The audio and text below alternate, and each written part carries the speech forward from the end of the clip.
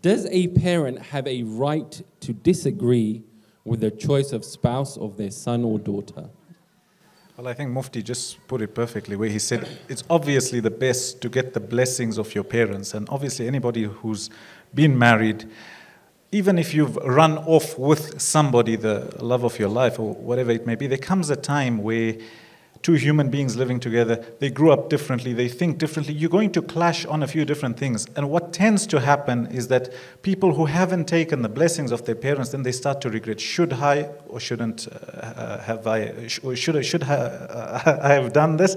Or should I have actually waited and gotten the blessings of my parents? So I think it's important, you put it well, to say that try your best to involve the parents and get their blessings. You save a lot of headache later on.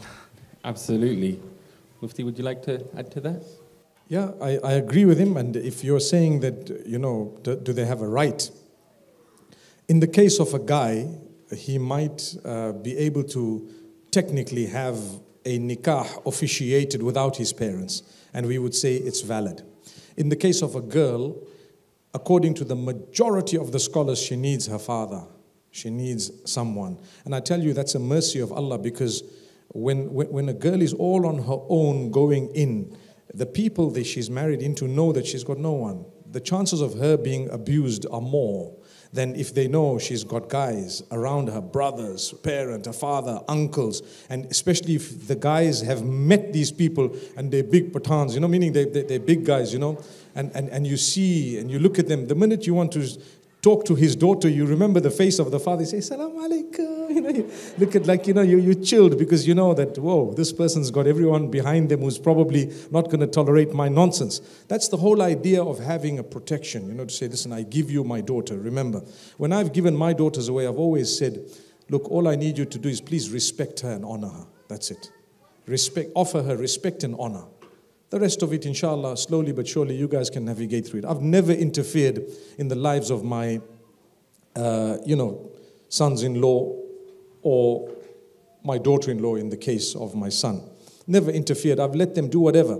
But all I always tell them is just learn to respect each other and honor each other. That's it. I wouldn't like to see someone coming, screaming and abusing, swearing my own daughter. It would hurt me. I gave you this child. It's not, for me, it's something that would actually be a red line. May Allah Almighty make it easy for all of us. Ameen. Ameen. I mean, this is a huge topic by itself, and we've got some questions on it.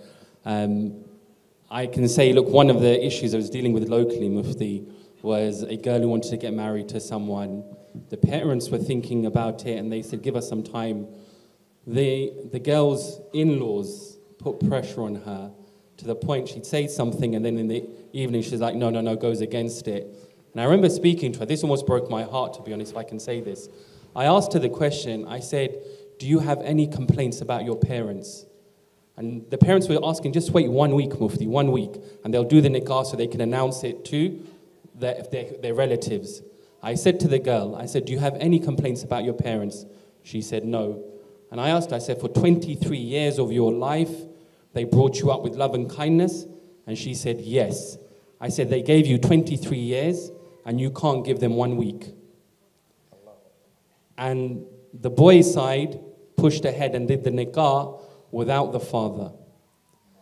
And they got a random uncle who the girl had never met to stand in the place of the wali. You see, the parents, they were heartbroken. Mufti, what would you say in this? And all it takes is a little bit of patience. I agree with you completely. I've been involved in similar matters for many, many years. And a lot of the times, a few years into that marriage, there's a lot of regret, which they don't realize. You need your families. However, there are some families where the folks are totally unreasonable.